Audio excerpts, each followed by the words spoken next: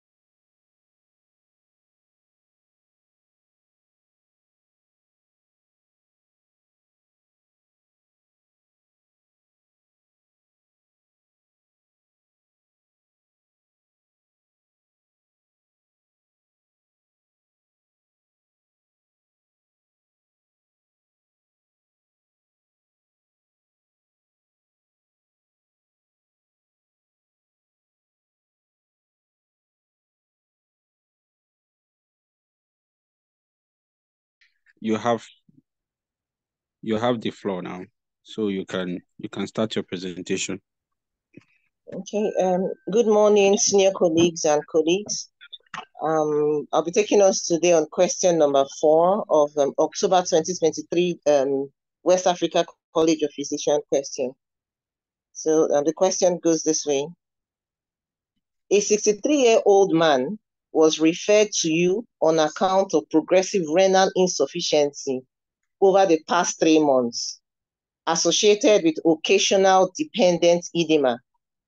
He is a known hypertensive for over 20 years with fairly well-controlled blood pressure over the past 3 months and has been suffering from malaise and back pain, for which he has taken various analgesics. He recently had a febrile illness for which he was treated with antibiotics and antimalarial medication. Investigations revealed elevated creatinine of 225 micromole per liter. Sodium was within normal of 146 millimole per liter. Normal potassium of 4.1 millimole per liter. He had metabolic acidosis of 22 millimole per liter. Hypercalcemia of 2.8 millimole per liter, hypophosphatemia of 2 millimoles per liter, hyperuricemia of 6.6 micromole per liter, anemia of HB of 7.5 gram per liter, WBC of 5.3 times 10 raised per 9, and thrombocytopenia of 68 times 10 raised per 12. Urinalysis revealed proteinuria of 4 pluses, hematuria of 1 plus, and a granular cast. A, mention 5 possible causes of renal insufficiency in these patients. So A. So number one, I thought of hypertension in this patient because hypertension is one of the commonest causes of renal impairment, especially this is a patient who has had renal insufficiency for the past 3 months, of which chronic kidney disease can be defined as renal insufficiency or renal insufficiency or functional renal dysfunction of over 3 months and above. So I thought of hypertension first, and again too, he's been hypertensive for over 20 years, and the blood pressure has been fairly controlled. So I thought of hypertension as one of the causes of the renal insufficiency. Number 2, I thought of multiple myeloma. The reason being the age range is 63. In Nigeria, the mean age for multiple myeloma is within 45 to 62, 63 years. It's commoner in males, of which is a male. Then he had a history of back pain, which is bone pain. They have pneumonic cramp. So he had bone pain. And also he had hypercalcemia, which is also there, anemia, which he also presented with anemia of 7.5, and also renal involvement, of which he said he presented with renal insufficiency of over 3 months.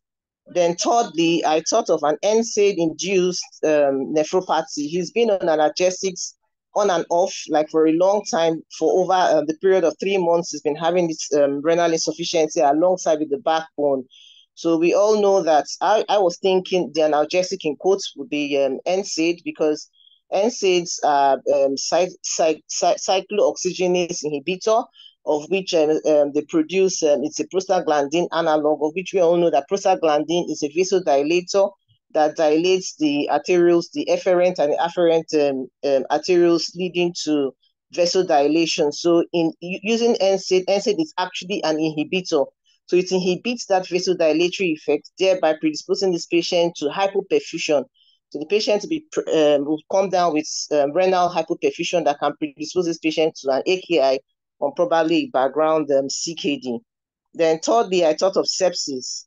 The patient has had febrile illness, of which he was treated with antibiotics and antimalarial.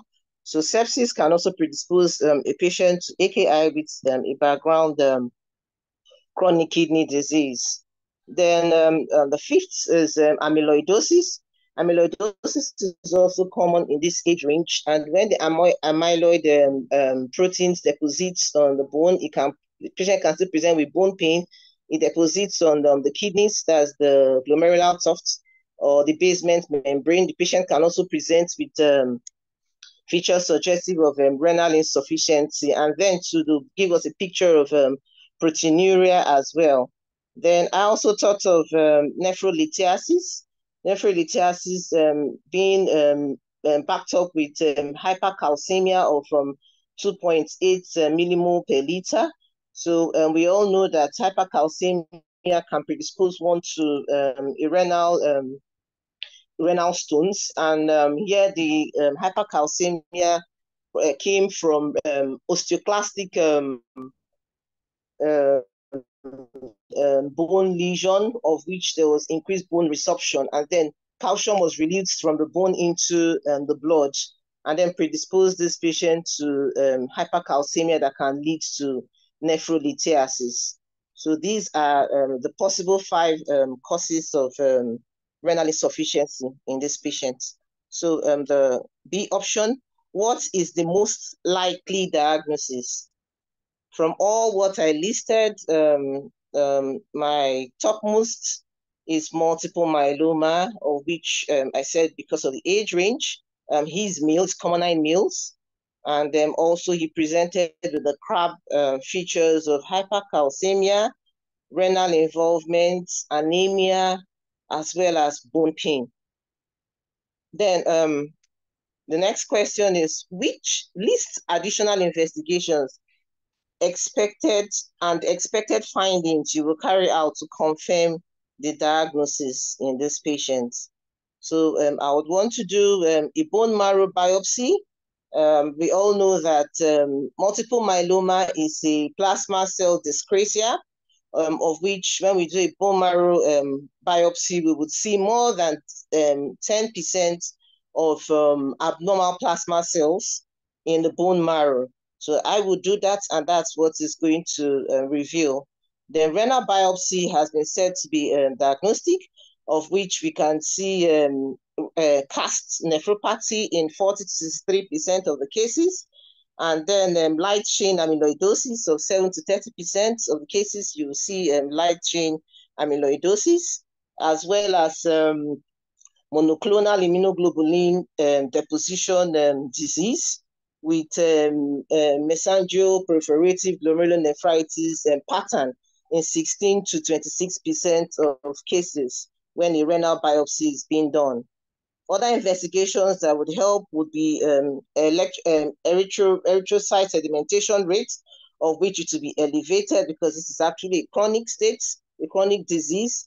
Then also I would want to do a serum protein electrophoresis, and it will demonstrate an M protein band spike when we do that. Then also there's a room for urine and serum free light chain, of which there will be an abnormal free light chain ratio. A peripheral blood film will be beneficial for this patient, of which we will see what we call the rouleau formation. This actually occurs because the plasma cells are abnormally formed and their shapes are not in the regular pattern. So they are kind of sluggish in moving, and what happens is that they begin to stick to one another because their shapes are irregularly formed. And then they form this chain-like appearance, which is called the rouleau formation. Then the peripheral blood film would show us a picture of depression of the 3-cell line, where the patient will come down with leukopenia, thrombocytopenia, and also leukoerythroblastic picture. A 24 urinary protein will be done on this patient, of which it will reveal a nephrotic range of which the patient had. And we'll also do urine albumin creatinine ratio to detect detect the early stage of the kidney disease. Then serum lactate dehydrogenase will be elevated. Most times it's elevated in malignant states, of which multiple myeloma is a cancerous state. It's elevated in mitotic lesions. Then also serum albumin and beta-2 macroglobulin has been said to be prognostic. We actually use it to, which is indicative of severity of the multiple myeloma. When you notice hypoalbuminemia, it indicates that the severity of the multiple myeloma is actually more. And then when the higher the beta-2 macroglobulin, the poorer the prognosis. So it's been used to prognosticate this patient. This patient will also benefit from a magnetic resonance imaging of the spine, of which it will reveal osteotic lesion, and we'll also see osteoporosis and then fracture in this patient. So now the next question is, what 3 renal lesions could be associated with this condition? Number 1, we have cast nephropathy. It's been said to occur in 40 to 63% of cases with alongside multiple myeloma. Secondly, amyloid light chain amyloidosis, which also has a nephrotic syndrome pattern. It's been said to be associated with multiple myeloma within 7 to 30% of cases. And also monoclonal immunoglobulin deposition disease has been said to be associated with multiple myeloma in 19 to 26% of cases. Then we also have the Fanconi's syndrome. The Fanconi syndrome has been said to worsen, helps to precipitate the MGOS states down to the multiple myeloma states. It has also been said to be associated with multiple myeloma. Then also nephrolithiasis has also been said to be associated with multiple myeloma. How would you manage this patient? It's actually, we're going to use a multidisciplinary approach where we're going to involve the nephrologist, of which this patient already has been down with 3 months history of renal insufficiency, the hematologist, because this is actually plasma cell dyscrasia, the orthopedic surgeon, the patient has been presenting with back pain, so we need the orthopedic surgeon, peradventure there's a compressive lesion or there's a fracture, for the orthopedic surgeon to take care of that. Then the pharmacist to help to help us with the immunomodulators, the proteasome inhibitors, and also the steroids, the drugs that will be used. And these patients will need a good nursing care because some of them may be bedbound due to fracture. So we need the help of the nurses, the lab scientists, as well as the blood bank scientists, of which will be beneficial in helping us in blood and all. So in managing the patient furthermore, would want to monitor fluid inputs and outputs to try to make sure this patient has not gone into AKI. And basically what this patient needs is liberal fluid intake. Liberal fluid intake that will help to help us to excrete the those light chain immunoglobulins to help to excrete it into the urine. And also this patient is hypercalcemic, so the liberal fluid intake would also help to excrete the excessive calcium to prevent stone formation. Then also this patient was actually anemic with a HB of 7.6. This patient would benefit from blood product replace. When necessary, we can give packed cells, platelets, erythropoietin, depending on what exactly. He was actually thrombocytopenic, so you can get platelet concentrates. And also erythropoietin has been said to be beneficial since there's bone marrow involvement and then it's responsible for the red cell production. Then we'll correct the hypercalcemia by hydration, steroids, and it has been said that 80% of the time bisphosphonate has been said to take good care of the hypercalcemic states. Then also in correcting the hyperuricemia, this patient would benefit from hydration, patients would benefit from xanthine oxidase, and to be specific, would benefit from febuxostat. Then we'll treat the infection and also prevent venous thromboembolism. We all know that chronic kidney disease is actually a hypercoagulable state. So we just give prophylaxis for venous thromboembolism to prevent formation of thrombosis. Then we avoid nephrotoxic drugs because already the patient has a renal impairment to prevent further worsening. For specific treatment, this patient will benefit from getting proteasome inhibitor, of which we have the bortezomib. Bortezomib is actually given to the patient on day 1, day 4, day 8, and day 11. And the patient will also benefit from is actually a combination therapy, although it depends on how frail this patient is, whether the patient gets a monotherapy, a bitherapy, or complete combination. Patient will also benefit from lenalidomide, which is an immunomodulator, knowing fully well that is the plasma cell that's actually involved and then is responsible for production of antibodies. So we know that since the plasma cells are actually abnormally formed, this patient will be predisposed to infections. So the patient will benefit from immunomodulator like the lenalidomide. Then also, lenalidomide is actually taken for 4 weeks. But if there's a relapse, the patient will benefit from thalidomide. We'll step up higher to thalidomide. And then dexamethasone will be beneficial. So the melphalan cyclophosphamide is actually replaced with lenalidomide if not available. Plasma exchange, patients will benefit from that in hyperviscosity syndrome. You know, I made mention of the shape of the plasma cells are irregular, and then the blood cell is hyperviscous, and then there's excessive production of plasma cells. So the viscosity is actually in excess. So a plasma exchange can be done because it's actually the plasma that is affected. Then hemodialysis, if the patient meets the criteria for hemodialysis. So I will talk a little about multiple myeloma.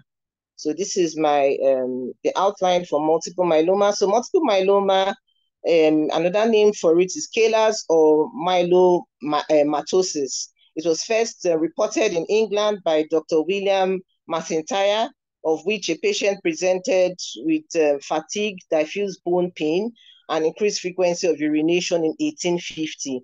Then it was then narrowed down to being named as myeloma, coined down to name as myeloma in 1873 by Rudzinski. Multiple myeloma is actually a malignant proliferation of plasma cells derived from a single clone involving more than 10% of the plasma cells in the bone marrow.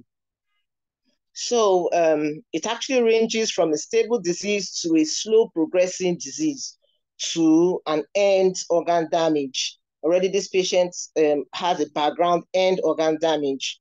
So almost all the cases of multiple myeloma develop from a pre-existing monoclonal gammopathy undetermined significance. That's the MGOS. The MGOS is actually a pre-malignant asymptomatic state.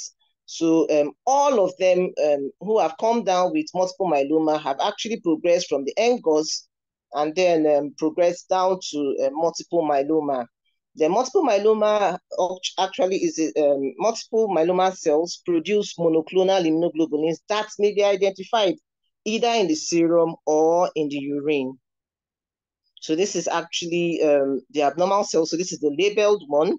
If we look well, the abnormal cells are bigger than the normal. The abnormal plasma cells are actually bigger than the normal ones. Both the nucleus, the cytoplasm, all of those are actually bigger. Sometimes they could be binucleated, they could be trinucleated. So I also have some more pictures of the binucleated and the trinucleated cells when we go down. So epidemiology. Multiple myeloma has been said to account for 1% of all cancers, and amongst the hematologic malignancies, it has said to be to account for 10% of hematological malignancies. It's actually the second most common hematological malignancy after chronic lymphocytic leukemia. And then it has new cases have been accounted for of about 74,000 each year. But worldwide, we've had over 200,000 cases. So yeah, so in Nigeria, coming down to Nigeria, we've had about 8.5 to 12.9% of hematological malignancies. And this has been said to cause an increase in the incidence due to all producing areas in Nigeria, like the River State, Bayelsa State, Delta State, Akwa Ibom, and Cross River. It's been said that we have more of patients coming down with multiple myeloma due to exposure to the oil being produced in such regions. Multiple myeloma is commoner in males as compared to females, of which our patient is a male. It's higher in blacks than in whites. Then it's 2 times as common in blacks compared to the Caucasians. The mean age of diagnosis is 65 years, and then the mean age in Nigeria is actually 54 to 62, but our patient was actually 63 years, but that's actually is close to the mean age. Then MGOS is present in over 3% of the population above 50 years. Then MGOS progresses to multiple myeloma at the rate of approximately 1% per year, meaning that every year patients progress from MGOS to multiple myeloma at 1%. Risk factors. We have a lot of risk factors, but the precise etiology is unknown. We have genetic factors of first-degree relative, of which it's been attributed to Paratag 7. Environmental factors have also been... Dr. Briggs. Yes. Sorry for cutting you short. Please, can you just round up in 2 minutes so that people can start asking questions? Since you will have this slide, you can post it and then people will go through it at their own free time. Okay. So pathogenesis, it comes from the beta cell lymphocytes, of which we have the primary cytogenic abnormalities, where we have immunoglobulin H translocation, and then there's an abnormal response to this antigenic stimulus, and then it brings about what we call MGOS. Then with progression events, we have genetic lesions, bone marrow microenvironments will now further worsen the MGOS to patients coming down with multiple myeloma of which they will have an end organ damage. So I just talked about the pathogenesis in that picture. So the clinical manifestations, I've already mentioned them, of which we all know. The patients. Right. Okay, so now hello, sir. Yeah, so I think you mentioned all these investigations during while you were treating the question. So we'll just post the slides later. So let's just open the floor for questions, contributions, and clarifications. You can indicate by raising your hands or typing in the chat room. So the floor is open for contributions, clarifications, and questions. Thank you, sir. Thank you. Yeah, thank you, Dr. Briggs, for a lucid presentation. Thank you. It was really detailed. Okay, Dr. Jamila, you can ask your question. Okay, thank you very much. Good morning, everyone. Thank you very much, Dr. Briggs, for the very lucid presentation. Just an addition for patients with renal insufficiency, the lenalidomide or the thalidomides are not usually the best choice, so they are replaced with cyclophosphamide. Except these patients have a refractory disease, then you may consider that. So the first option would be the bortezomib, cyclophosphamide, and dexamethasone. Then for the infections we talked about, also vaccinations are also important in them, especially the pneumococcal vaccines. So that's also something they would benefit from. Then for the hypercalcemia, in addition to what you mentioned, the loop diuretics would also be used. And then if all these fail, a monoclonal antibody called denosumab can also be used in the patients with hypercalcemia. So thank you very much. It was a wonderful presentation. Thank you so much. Thank you. I appreciate it. I'll add it to the slide. Thank you. Thank you, Jamila. Any other questions before I get to the chat box? Anyone? Just indicate by raising your hand.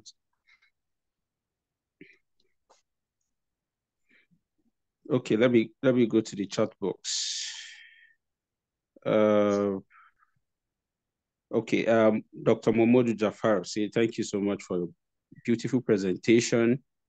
He has a comment, and his comment is that he thinks it would have been better for drug-induced nephrotoxicity as a cause will be more appropriate. As we know, he had nephrotoxic antibiotics. It could also be on an ACEI as antihypertensive, which could worsen his renal state. 2, he also thought of malaria nephropathy being a differential vis-a-vis the endemicity. And then 3 could be obstructive uropathy also as a differential diagnosis, either BPH or prostatic cancer. The others are applauding your presentation. Thank you so much. Yeah. I'll add that to the slide. I'll add it to the slide. Thank you so much, Dr. Momodu. Thank you.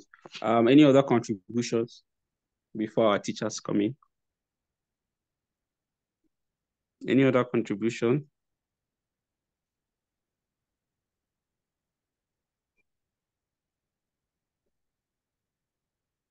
Okay, Dr.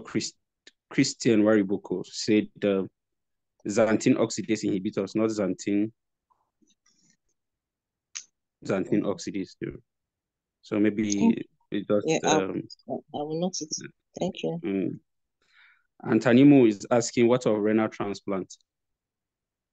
Do you offer renal transplant in these kind of patients? If the patient meets the criteria for renal transplant, although I didn't write it, but it's actually supposed to be there. That's at the end stage. Yeah. Any other contribution?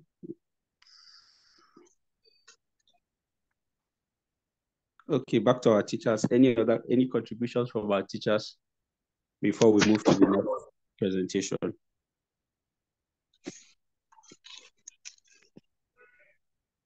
response.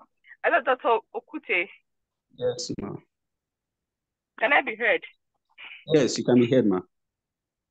Before I call our dear Chief Chito, I must commend Dr. Briggs. I hope I got the. I'll be trying to pronounce it properly. Dr. Briggs. Yes. Yeah. And she did so well. Our presentation was lucid, so clear. Most of us got carried away. When she even exceeded 15 minutes, we're just listening to her. She made so much points. It was clear, and she went straight to the point. But the only issue I had with her was time management. Okay. You have to work on your time. One of the essence of the class, not just to move stuff, but to move it fast enough for you to finish within the time they give to you in exam, and even have time to quickly correct yourself, say extra things. Because if you have more time than you're done, you have like 2 minutes more, you can quickly remember you said something that doesn't make sense. Say, please, ma, please, let's go back and say this again. Most of them will allow you. So use the opportunity to brush up and earn more marks. Even if you said everything, go back and say more. If you have 100 over 100 in that question, it's not a bad thing. You know, we always preach get as much mark as you can from each question, from each of the questions. So please work on your time management. That's just what I wanted to add. The other comment that be mentioned by the class, the guy that mentioned that this is drug-induced nephropathy, my brother, I think you're a man, please, the presenter was spot on with that diagnosis. Because this is so that those that are listening to this and people present for the discussion, they will not be confused when this question is repeated. The presenter diagnosis. So but I must appreciate the comments. I love the participation. Please keep the comments coming. Preparing for this presentation is not easy. Please keep it coming. And I love the presenters so far, the attitude. Please keep it up. We intend to make this slide more public than we're already doing. So please, you don't want to go back tomorrow and realize you see your video somewhere and you're not so proud of what you did. So please, by the class, so far everybody doing so well. So keep it up, keep up the energy. Chief Chitu, sir. Thank you, ma'am. Oh, good morning, Dr. Christopher. Sorry, I got a phone call came in earlier, so I couldn't make my comment then. So, yes, the presenter did very well, but I want her to understand one or two things, and I want everyone here to also understand. Now, if you notice in the question, they never said chronic kidney disease. They said chronic insufficiency. Okay? Now, what that means is that this person has not met definition of CKD yet. But from the person's history, you can suggest that there is a drop in. You can suggest that there is a drop in the person's renal function, or there are features either in the history that would suggest that there is a drop in the patient's renal function. And that is a very key statement that we put forward towards them. So when we're talking about this patient, do not, because the presenter said her first differential was hypertension, okay, being the cause of the patient's insufficiency, which is a very good differential based on the fact that the person has had systemic hypertension for over 20 years. You do know that if once somebody has had hypertension for over 15 years, then there is a risk of the patient developing CKD from the hypertension.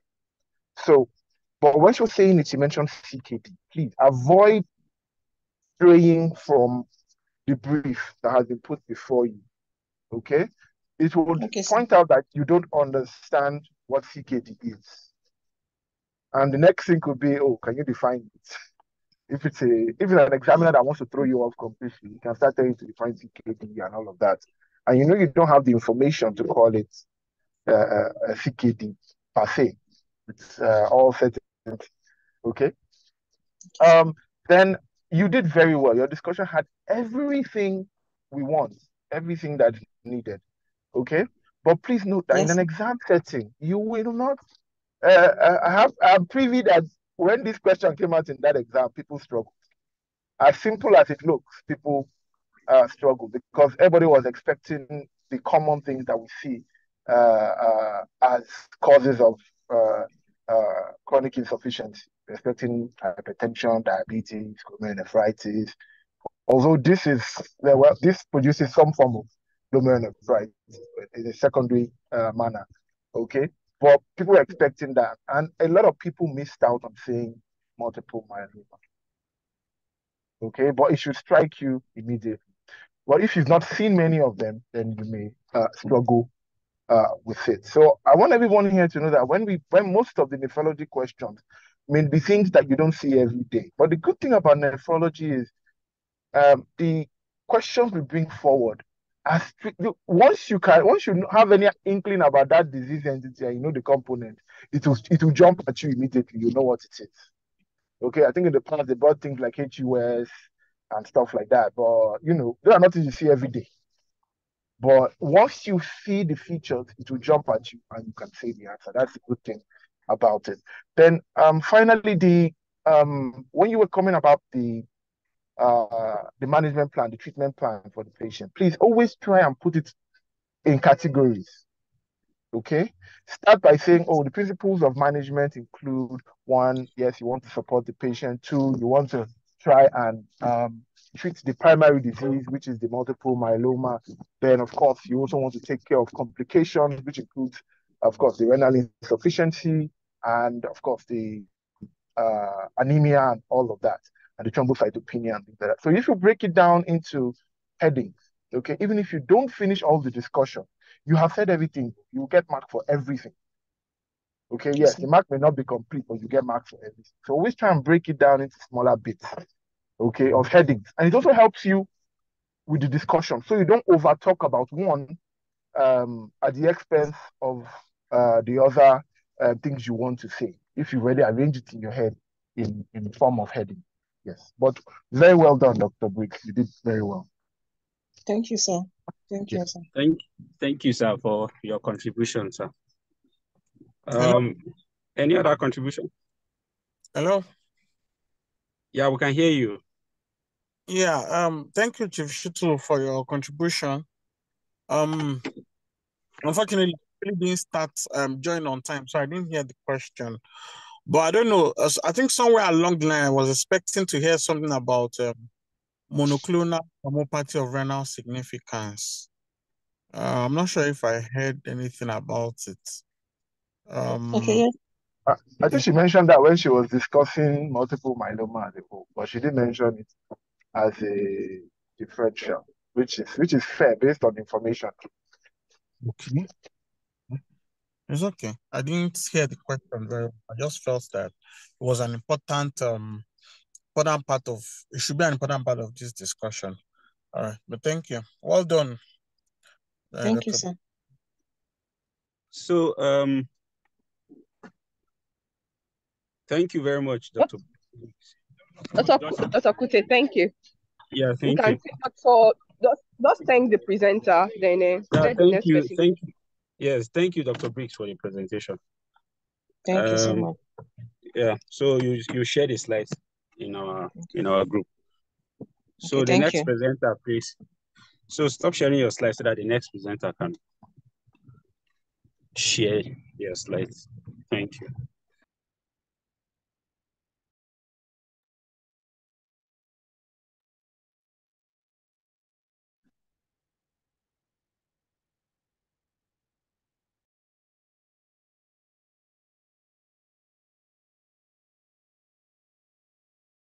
Hello, class. Who is presenting next? Who is ready with his or her own presentation?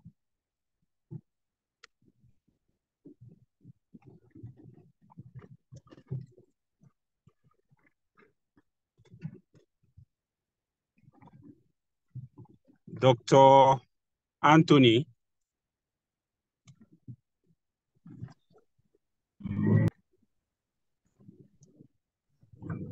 Hello, I'm not ready. Good morning. Yeah, good morning. Yeah, this is Dr. Victor. Okay. Mine is with the National College. I don't know if I can take it, or are we doing West Africa first? Okay. Well, this was simultaneously. So any college that is ready, we don't want to waste time. Exactly. So if you are ready with your slides, you can start sharing and then you start your presentation. All right, thank you very much.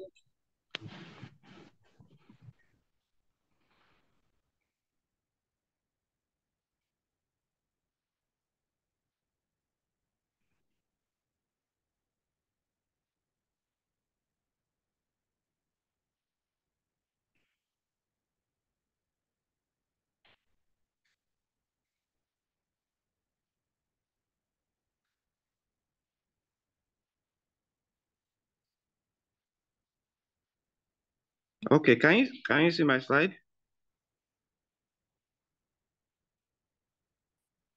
Hello, good morning. We can see it, yes. Go ahead. All right.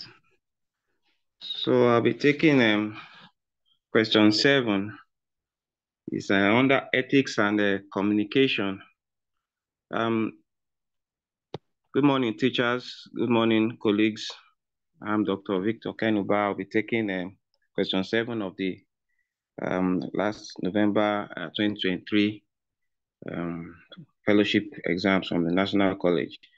So it goes like this: a 50-year-old university lecturer, not a known hypertensive or diabetic, who had stroke previously and has been regular on medications, now presented with a re-stroke, left-sided hemiplegia, but no dysarthria or dysphagia. He said, your drugs are not working. I will sort for an alternative care, and you don't know what you are doing. Okay, so question A says, what concept are you going to apply in talking to this patient? He said, what are the first things you will say to the patient? He said, some candidates were asked, what is the principle of communication applied, and define the principle. He says, a candidate said he mentioned empathy and he was asked to define empathy. Okay, the next question is, the patient asked, why did he have a repeat stroke? Dr. Ken. Yes, good morning. Dr. Ken, sorry to interrupt your flow of thoughts. Yes. Anything on end, there are some questions that we need simulators and timekeeper so that to simulate the real exam situation. You know, when you're presenting history taking, presenting ethics, it's not really the same as having somebody doing it with you. So, Dr. Atta, over to you. We need a simulator, we need a timekeeper.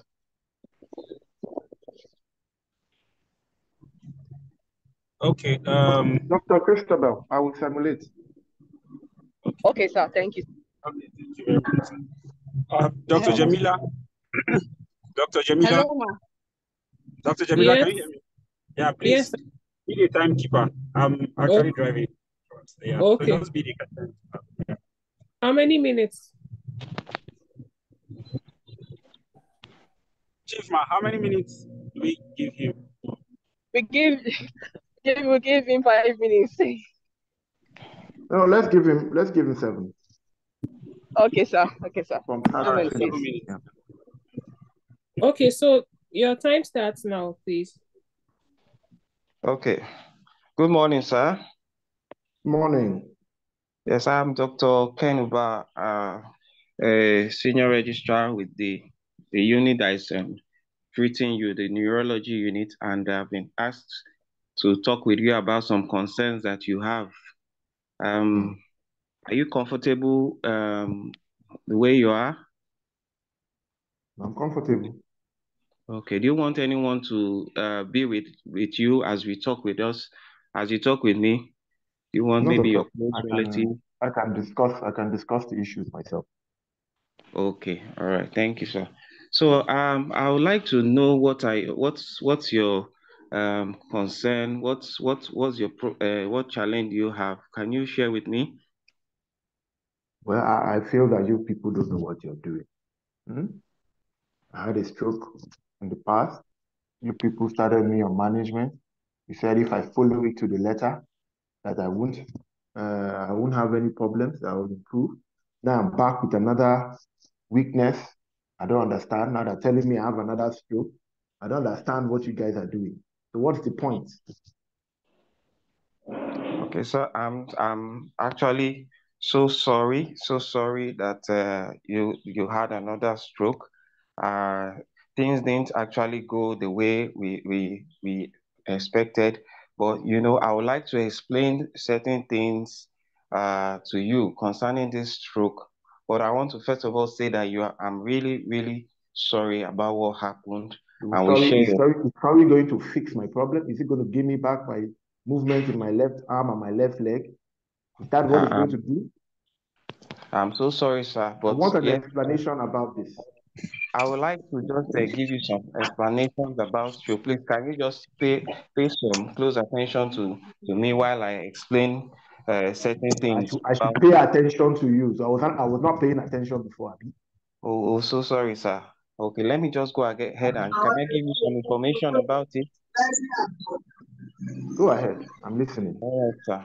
All right, sir. The thing about stroke is that when it happens, stroke is of a sudden onset of weakness. It's a sudden onset of weakness on one side of the body, usually due to a vascular origin. That's the blood vessels that supply the brain. You've come again. What are blood vessels, please? Sorry, the channels. Blood vessels are channels that supply blood to different parts of the body. You have different pipes. Like DSTV or what? No, like pipes that supply blood to different parts of the body. So when a stroke occurs, there's an obstruction of that pipe. There are two kinds of stroke. It's either the pipe can burst or that pipe can be clogged. But anyway, the pipe is the supply of blood is obstructed to that part of the brain. And when there's obstruction to that part of the brain, there can be weakness on any side, on the side of the body. So the thing about strokes is that once it happens, the chances of it happening again are usually increased. For any individual that has it the first time, the chances of it happening again is increased. Studies have shown that in the first 1 year, about 15%, 5 to 15% of persons that had strokes that year, they have it in that first year again. And over 5 years, it goes as much as 18 to 20% of those persons that had stroke the first time, they have a repeat stroke within the next 5 years. So despite all treatments, it's been said that most of the strokes that occur, 23% of strokes that occur are actually repeat strokes. Every year, 23% of strokes that occur are actually repeat strokes. So repeat strokes are very common in our environment, despite good treatments. But I understand that you have been taking your medications, you have been taking your aspirin, your statins. These drugs are actually good. Statins are shown to reduce risk of stroke by about 25%, and aspirin have been shown to reduce strokes by the risk of stroke by another 25%. So they have their percentage reduction of repeat stroke that it has been shown that they actually reduce strokes, the risk of a repeat stroke by these percentages, which are good. But with all these things, we still find out that some of our patients may have a repeat stroke. I understand that your blood pressure was also you had good blood pressure control. Even with the good blood pressure control, strokes can still reoccur. Do you understand me, sir? Yeah. Although many of the things you said, you were just talking numbers. I want to know what's going on with it. I just wanted you to be familiar with the fact that repeat strokes do occur, despite being treated by the best hands. So we want to chart a way forward. We want to see how we can solve this challenge, this problem that is on ground now.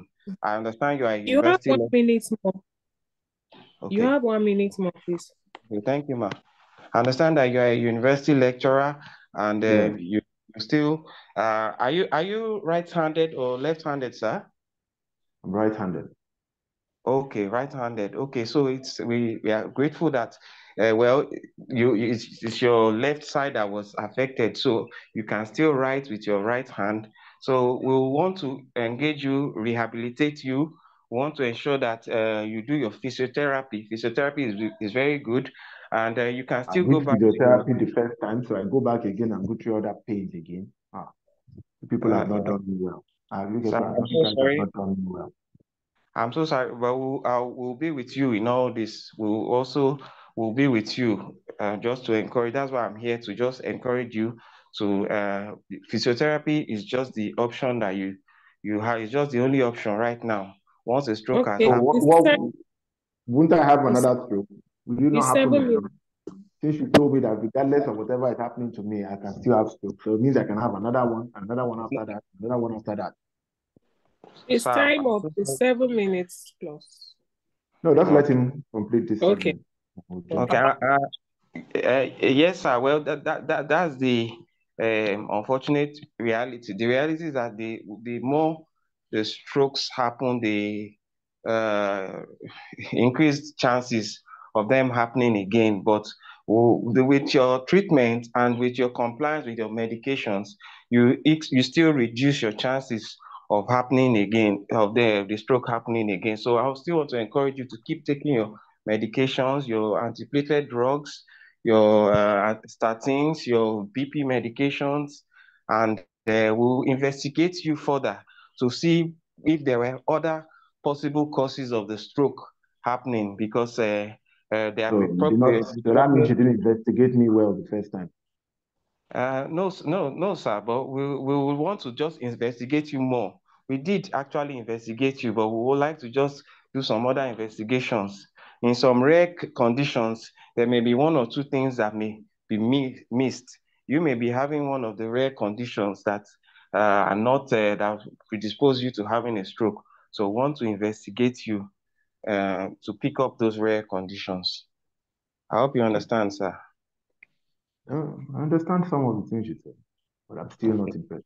I would like to say that we are with you all the way. We will be with you as you're doing your physiotherapy. We want to encourage you to also read up on the stroke, or you can check up materials online. So you're giving me assignments to go and find out material. No, sir, but it's also good for you to have some knowledge. I thought you would be the one to give me the information, so I don't get misled online. You can read all sorts of things online. Yes, we'll still have other meetings. All right. I think we should round up here so that we don't. Okay. Yeah. All right. Thank you so much, sir. All right. Well done. Okay. So we'll open up the floor to questions. I think there were questions that followed it, Annie. Yes, sir. Okay. So what concepts are you going to apply in talking to this patient?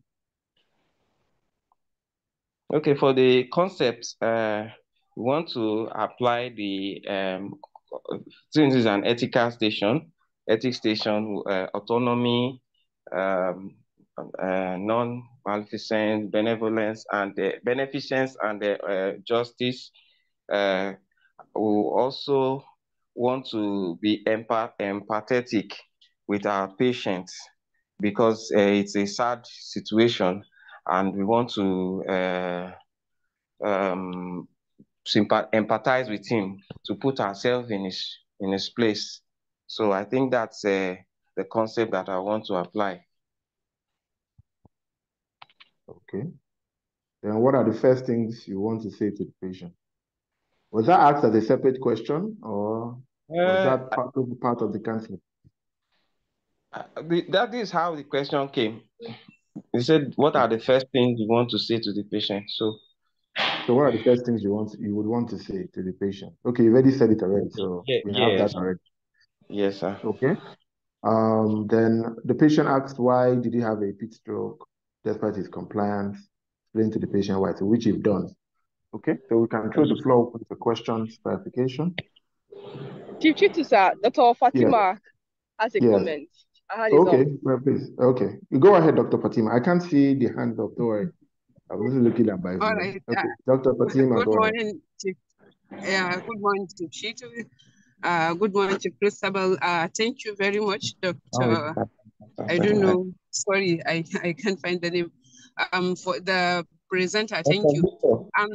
So actually, I want to share my experience in these exams. The issue is they want to avoid using simulators in the exams because they believe all of us know all the steps in doing this.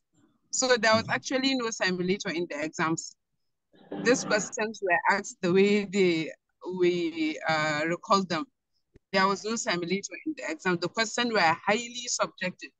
Whatever answer you gave, they will say that is not one they want to hear. So you just be beaten around the bush saying everything you know about ethics and communication until you are lucky to get what is in their mind. So it was actually not a straightforward question. It's very difficult to understand what they actually you are not asking, you weren't asking anybody anything. It was the examiners you were just talking to. So you said? I said there was nobody seated that you were talking to. You were just talking straight to the examiner. Yes, it's only the two examiners and you, the candidate. There was no patient or simulator. Yes. Okay. Okay. It's becoming clearer now. Yeah. Thank you. All right. Well, is there anybody else's hand up before we dive into it and sort it out? Dr. Chitu, sir, let me just comment on that quickly. Okay. Chief Chitu, sir. Yes, go ahead, ma'am.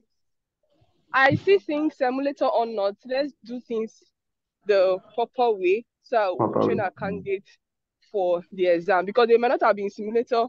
Might just be because national don't have money. People are not going for this exam. So they might not have had money, or they might not have gotten a simulator for that particular question, or something happened really. So the usual thing when it comes to ethics, and even if there's even no simulator, the examiners become your simulator in a way, just like Chief Chitu became simulator to the candidate. So it's better. Look at him. I remember when Kenumba was praying presentation, his man was like, I'm going to wow everybody. I have stuff. But when he was asked to, when he was given a simulator, it changed. I love this confidence. When Chief Chitu was shifting him left, right, center, the guy maintained, even though he gave him in few cases, but you could see that he counsel people. So you know how to avoid because some comment Chief Chitu made didn't show him off balance. He became recovered. So it shows that it's something he does. So you never can tell anything can happen in exam. So next time, I appreciate Dr. Fatima for telling us the reality on ground. I really appreciate that. So thank you, Dr. Fatima. Thank you, Chief Chitu. Thank you, our dear candidate. Chief Chitu, sir. Yes, so thank you, Dr. Christabel. So I think this particular station, I think what they were trying to do here, and the funny thing is that this is the type of stations I tend to put in front of my medical students here in my center. Most of the ethics stations, I don't put a simulator there. I am the simulator. So I'm expecting them to do certain things or perform, say certain things, show empathy, do all of that at the station. So I guess they were doing a similar thing. So even though you were not going through the motions of an actual simulation, okay, you in the back of your mind, you should play a simulation of how you would want that particular discussion to go if there was a real patient, okay, and that would help you focus on this. It looked like you were dealing with a patient that had the possibility of being difficult, okay, and a patient that has had a repeat condition which was not anticipated, okay, and the patient is not happy about it, okay? And that's why they were asking you all this, what concepts would you want to apply and all of that. So I wouldn't say it's a form of conflict resolution per se, but you're dealing with a difficult patient. And of course, you still have to go through all those stages of when we do counseling and we say spike, okay? All those are important. Now, in dealing with this patient, the principle you're going to have to use is a principle that we don't tend to talk about. It's not one of the 4 or 5 major principles of veracity, okay, where you're trying to build trust and you're trying to be honest with your patient, okay? And that is the principle you're going to have to use to unlock this particular question. And of course, you have to come with a lot of empathy, okay? The first thing, of course, is that the patient is going to attack you, saying that, oh, you told me this will not happen again, and you told me that if I follow all of this, the chances of this happening again is low, and all of that. Yeah, but you have to point out to the patient that, look, all that we gave you, or all that the treatment we have given you, and all the preventive measures, secondary preventive measures that we started, are not to, yes, they reduce your chances, but they would not reduce it to 0. So there is a chance, just that it is reduced, okay? And because it's had a second stroke does not mean it's going to have a third one and fourth one, okay? And you cannot really promise the patient that another one will not happen. And I did like the way the speaker was calm and was able to try and point this out, but there were too many medical jargon, and that's why I kept taking it back. As much as possible, when you're trying to build trust and you're trying to be honest with your patient, you, as much as possible, don't try and make it look like you're trying to hide something from your patient. So you would want a situation where you're using language that is understood by the person, 1, and then 2, you're saying it in a very short and brief manner, not a long explanation. You don't need statistics, you don't need all of that. All you need to tell the patient is, yes, you've had a stroke before because you have certain risk factors. We are managing those risk factors. However, the possibility of having a stroke is not 0, but we can reduce it significantly, okay, if all those things you did were followed. And of course, we knew that you were very compliant and you followed all those things. Now, it is unfortunate that it has happened, but we will get on top of it and perhaps even look for more things that we can control to further even reduce that risk. Things that we didn't look at before, that were not glaring before for us to look at. Now we may have to look deeper, okay, to figure out other things that may still put you at risk of having a stroke. So all you're doing is reassuring the patient that you're going to, you know, as much as possible, prevent another one, okay, and try and manage the current situation of things. I think that is why they didn't put a simulator there, because it is a bit complex to teach a simulator all of this. I think those are the particular issues. But the presenter did well, okay, but although he did not try and identify who I was, okay, to confirm what I do for a living, to be sure that English is the preferred language of discussion. He didn't ask me how I wish to be addressed, okay, and some of those early things that we tend to ask the patient before we go into the gist, okay? And then you don't ask your patient to go and read. You give the patient the information. Okay, sir. Okay. I'll give you a few information about this. We will still have more discussions together to, you know, to discuss your concerns and all of that. Okay. Or you did delve out the fact that one of my concerns is that I'm afraid it will happen again, which you try to address at some point in the discussion. Okay. You also didn't ask for my feedback as we were moving along. Okay. Thank you, sir. Yes, but you did show a lot of empathy. You didn't raise your voice. You didn't get angry. Okay. So, which is the ideal thing to do if there was a real simulator at the station. I think those are my contributions on this particular topic. I don't know if any of the consultants present have other things to add. Okay. Thank you so much, sir. You're welcome. Thank you so much, sir, for a wonderful clarification, sir. So if any other contribution from our teachers or from any other person, then you can raise your hand or type the chat box. So, hello?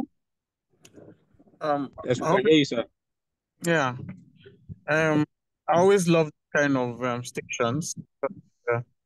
We're shifting away from doctor-centered care. is the patient on the doctor longer stick error. So the patient must always be. So this patient has very angry with us. I'm not sure what him initially that if you take all these medications you may find out. Those are the way we flip patients.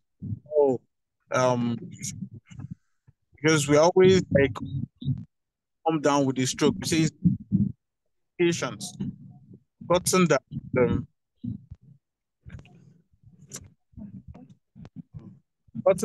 also that even if the person is taking medication, stroke is still especially stroke. So I must say that the did a very good job. Okay, and should have pointed out many of these. However, I still have issue with the concept. I'm not sure we've done well. I don't know what I don't even know what, but I feel as if we have not got yet. Is this? I didn't understand the concept they meant. So I guess it's something they may have taught in one of the update courses, but I didn't understand what they meant by concept. Well, initially, just I was thinking conflict solution, but now I realize it's not. More like it's not really conflict. It's like dealing with an angry patient, but the concept behind it, I don't know. I don't know what that concept is. I've been thinking, I don't know what that concept is. I feel as if it's not the concept, it's just of discussing with patients. Okay. And then, I don't know, things like conciliatory, I don't know, but it's not really supplicatory, because you're trying to pacify somebody,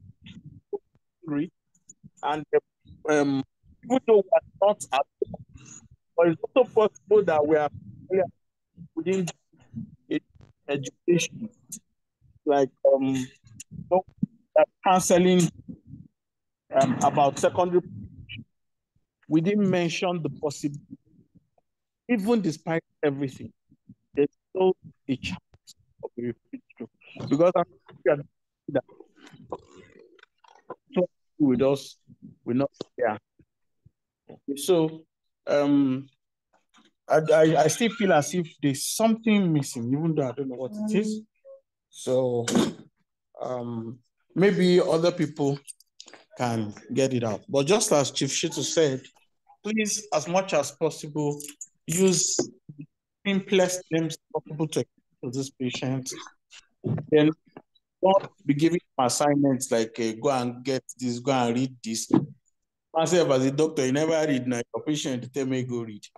So you can say, I'll provide you with something like this, or there's material place that might help you understand much better. And then always make sure you book another point at the end of your discussion, and that it's a continuous thing. Counseling is continuous. Establish that before you end the session, because these are the things that I have now. Thank you. Yeah, thank you very much, sir, for your contribution, sir. Any other contributions from our teachers? Thank you. Thank you, and Dr. Atta. There's some comments in the chat box. Let me just quickly make my contribution. It was 6 minutes past 8, so I'll try to keep it brief. Thank you, the presenter. It was a fair attempt, really. You tried, really. Please, when you're doing ethics sessions, some form of counseling, counseling and history taking, sometimes you bring in support group and let them know that they should join support group. And since that's your specialty, you can just say, please, I'll add it to a WhatsApp group with people. You pretend as if this is the ideal thing. This is what actually that's what we're supposed to do. So I'll add it to a WhatsApp group of people that has similar conditions with you, so that you hear their stories. I believe it will motivate you. If there's already an established one after the hospital, so I'll share the contact with you, with the organizers, that you join them. The clinical psychologists will come in here. This is a chronic condition. You don't know. We're talking about drug compliance and the rest. Is the guy being able to buy these drugs? So you ask him support. Who is your support? Your church, your mosque, family, friends, people that can support you. Or linking up with chief, even with our doctors now. There are some conditions we have. It drains your resources completely. So if there are pharmaceutical companies that could give these drugs at a discounted rate, so fine, we'll link you up with them to give you these drugs at a discounted rate. Chief, you just go. That's why we bring all these concepts, so that you just touch on all of them briefly, quickly, so that you just dwell on an aspect of the exam, so that you pick all the marks as much as possible. Then I think that's about that. Chief has said everything. So please, Dr. Atta, please help us read the comments so that we close the class. All right, thank you. Thank you very much, Ma, for your contribution. Thank you very much, Dr. Victor, for attempting to answer the questions and bringing yourself forward to answer those questions. So the contribution from the chat box, Dr. Success says, ethics station, you did not apply the spikes model. Dr. Ifoma says, I think further evaluation of causes of recurrent stroke is a mainstay of this discussion. Dr. Success said, did you try to find out what the patient mean by being compliant? He may not even be taking the medication judiciously. Also note that the lifestyle modification and rehabilitations are key to preventing reoccurrence. Dr. Mwata said, I believe the communication should be two-way. Ask, tell, ask, tell. Apart from spikes, the ICE model should be addressed to ideas, concern, and expectations. So these are the comments, the few comments that are in the chat box. Thank you for your contributions to today's class. I'll hand over to our teachers to close the class for us today. Sorry, please. Hello, Chief Christabel. Are we making that stuff today, or we're waiting for you some other time? I think there's always time to make. We want the management to be first to be aware. The management is not aware yet. Okay. So I don't want them to hear it in the air like this. So let the management, after this call, I'll let the management know. They will announce it in the class subsequently. All right, thank you. Thank you so much. I love your enthusiasm. So wonderful. Thank you so much, sir. So thank you, Dr. Atta. Thank you so much. I love the way you stepped in. So the big shoes of Dr. Kopi and Dr. Fatima so beautifully. Thank you so much. Shows that what Dr. Kopi said, you are it and more. Thank you so much, sir. I appreciate you. I believe once the national candidates they close their registration, we'll get you a partner to work with you. Once a partner from the National College. But so far, so good. This is your first time and you did so well. Thank you for anchoring the class and organizing the class. Thank you so much. Our teachers, Chief Chitu, Chief Cookie, Chief Amigus, Chief Manza, Chief Bansi, Nasencha, all our consultants present in the call, Dr. Kopi, Dr. Fatima. Thank you so much. Thank you for coming to class. Our participants, thank you, thank you, thank you, thank you. If you don't come to class, who are we going to teach? Thank you. And our wonderful presenters today, really, Dr. Briggs, Dr. Ekele Robert, Dr. Ken, and Dr. Siri have set the pace. Please, let's not go beyond this bar. They set it so high. I'm sure the other candidates can do much more. Let's just maintain this tempo of participation. Thank you so much. Chief Chitu, sir. Chief Chitu, please close the class, Thank you. Okay, thank you, Dr. Christabel. It's been a nice morning. We've overshot the time, so no long discussion. Well done, Dr. Briggs. Well done, Dr. Ken, I think. Well done. You guys spoke well, and I do like the way that you guys handled both questions. If we're already like that now, imagine how we'll be in the next 1 or 2 months. So for those already submitting their dissertations to me, please note that it should be in the a PDF format. Okay, so please be sure it's in a PDF format before sending it. Okay. Yeah. So I wish everybody a wonderful morning. Tomorrow is another day. Well done to our new class rep. Keep up the good work. Thank you, sir. So everyone, thank you for coming to class. Thank you for coming to class. All right. So have a great day, everyone. Right. Bye-bye.